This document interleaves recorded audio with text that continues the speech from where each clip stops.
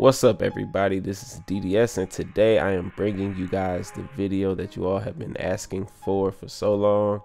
Well, I guess I shouldn't say all of you. I've had a lot of people asking me about how they can save their VST libraries on an external hard drive, or maybe their native instruments expansions on external hard drives. So that's what this video is going to be about. It's a straight up tutorial. That's why you don't see me right now, because it's going to be all done off of my computer.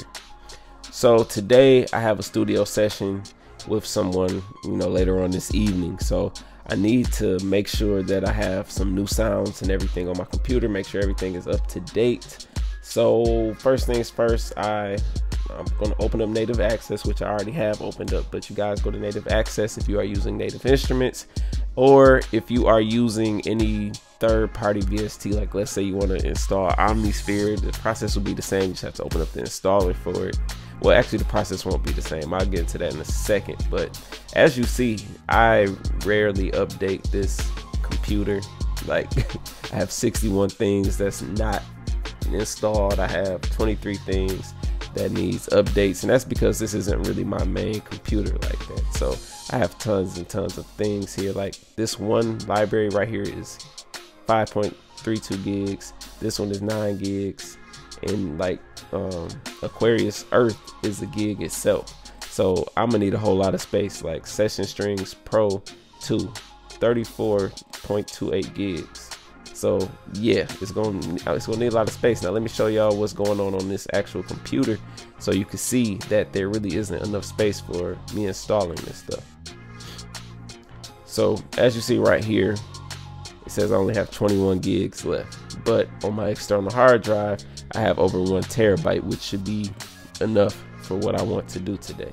So first things first, you want to go to the Native Access, and I'm doing this on my Mac. As you can see, Windows, I'm not sure how you get to the preferences there because I haven't used Native Access there, but you just go to Preferences, File Locations, the download locations. This is important because if you have it download to your main computer, you don't have enough space, it won't go. Like if I want to download Session Strings and it's 32 gigs, I only have 20 gigs left, it's not going to work at all.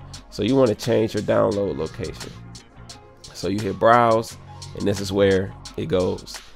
My external hard drive right there is going to download there automatically before it even installs. So that's perfect. The application location is like, where do you want the actual VST to go? Not the library, not the sounds, none of that stuff, just the actual application. And it's best to store that on your computer. At least that's how it's been in my experience.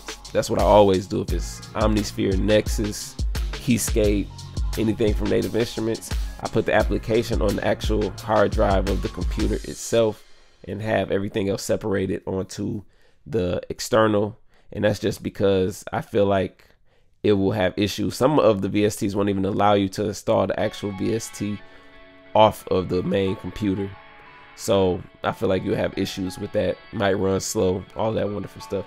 Content, locations, kind of self-explanatory. Your library, your sounds, all of that. As you see right here, I have mine's going to my external hard drive, and you just hit save.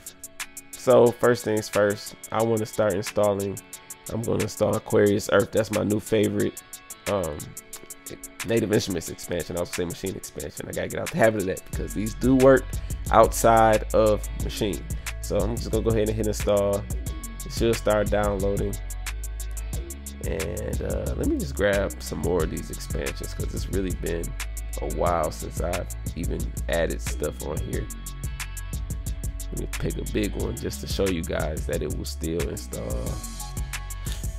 All this stuff should install rather quickly. But anyway, as you even see here, the updates do take up some space as well.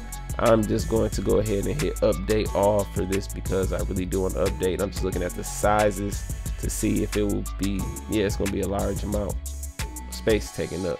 So I'm just going to hit update all, and it should update with no problem, or at least like prepare to update.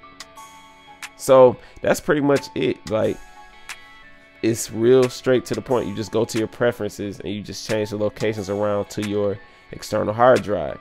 Now, if you're somebody that wants to know which external hard drive I use, I will put a link to that in the description below, and you guys could check that out there. And if you want it, get it. If you don't want it, you know, don't get it. But the process is the same for all of the other installers that are out there. So if you are using let me just think of Omnisphere. If you want to install Omnisphere, you're going to go to the installer, open up the installer, then it's going to go through like, okay, where do you want to, it's going to literally ask you, where do you want to where do you want to install the contents for this, and then you just change the location to wherever you want it. I don't know if I have any Omnisphere updates right now, but if I did, I would go through and open it and show you guys how to do it. But actually, let me check it out and see if I have any updates. Okay, so as you see here, I have just downloaded some updates for Omnisphere. This is usually how your installers look, whether it's Omnisphere or something else. You continue, let you know how much space it'll take up, and usually right here where it says destination select, you will be able to pick where your library and content wants to go. I'm not able to do that because I have already installed it and this is just an update, so that's not really gonna work for me. So pretty much that's what you need to pay attention for when you're installing new libraries or whatever, new VSTs, when you're not using an installer such as Native Access or the Output Hub for outputs on contact libraries. So that's pretty much it. Make sure you pay attention to this. Hopefully this video was helpful. A lot of people have been asking me for this, and I'm glad that I was able to make this video for you all. Hopefully this is helpful and helps you along your way, because some people say that they can't see any videos or articles on how to install the stuff like that on Google. So hopefully y'all enjoy it. Let me know what you think in the comments below. If you want the hard drive I used, you can check it out in the description below. Other than that, hopefully you all have a wonderful day. Hopefully this was helpful. Hopefully this will get y'all off of me about making this video, saying y'all been waiting forever. I apologize, but it's here now. So hopefully it's everything you've been waiting on, because I just haven't had any other VSTs installed. Like, I try to do it this way, but since I don't have anything new to install, it's not gonna let me go to the install locations. But I appreciate y'all. I hope you all have a wonderful day. Happy holidays to y'all if y'all watching this during that time. Other than that, I'm out. Enjoy. Have a good day.